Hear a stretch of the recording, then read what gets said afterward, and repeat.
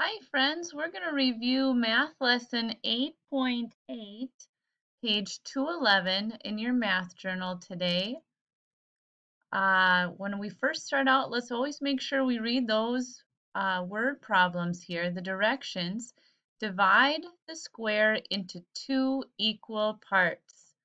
I think you could have some variety there, friends. I think you could put it in half this way. But I also think you could try it this way, couldn't you? Also diagonally? Either one there. Number 2 says solve, show your work. 2 minus 9. Is it more on top or more on the floor? More on the floor, gotta go next door. The 8 becomes a 7 because I'm going to borrow a 10 here, friends. And that 10 plus 2 ones that I have there, that makes it a 12. Now, I do have more on top. 12 minus 9, that's 3. And 7 minus 2 is 5. And now I saw in someone's work in their math journal, they've put this for their unit, and I thought it was so wonderful. They put in friends, and I thought that's a great idea. So I'm going to use friends for my unit today too, because I'm thinking of you all as we're going through this. Now let's try number 3. Which number shows 3 in the ones place, 5 in the hundreds place, and 0 in the tens place? Circle the correct answer. You know, the first thing I do when I come to something like this, I always draw these 3 lines. And I just say, okay, let's put that in the ones, tens, hundreds. 3 in the ones place, boom, got it. 5 in the hundreds place. Oh, hundreds is over here. They tried to fool us. They don't know how smart our second graders are. And 0 in the tens place. 503. There's my correct answer, letter D. Now number 4 says, count by fives. How many dots in all? All right, let's give it a try here. What do we have here? 5, 10, 15. 15 dots in all.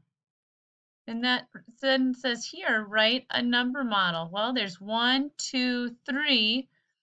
3 in that row, 3 rows, and 1, 2, 3, 4, 5.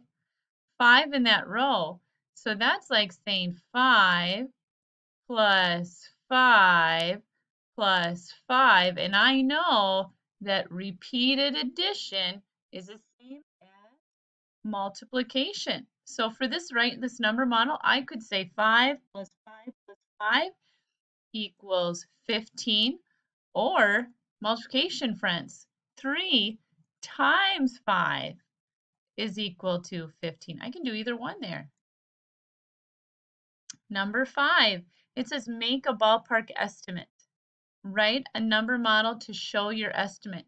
And we always clarify that direction, friends, don't we? We always say, hey, are we rounding to the nearest 10? Or are we rounding to the nearest 100? Here we're going to round to the nearest 10. So I look here, 149, and I know that 49 is closest to 50, so that becomes 150 plus 38.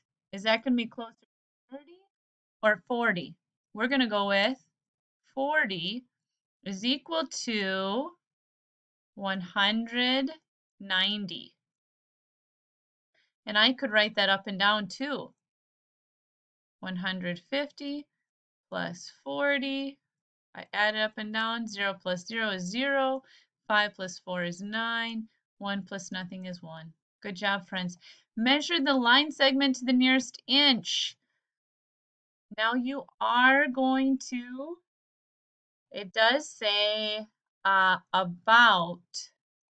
So I'm going to remember that my thumb is about an inch. So when I put my thumbs up there and I count, it's not going to be exact, friends. It's going to be an estimate. So your answer there, when I used my thumbs, I got 2, and then If my thumbs are a little bit bigger, I might get 3. I would say 2 or 3 inches there work.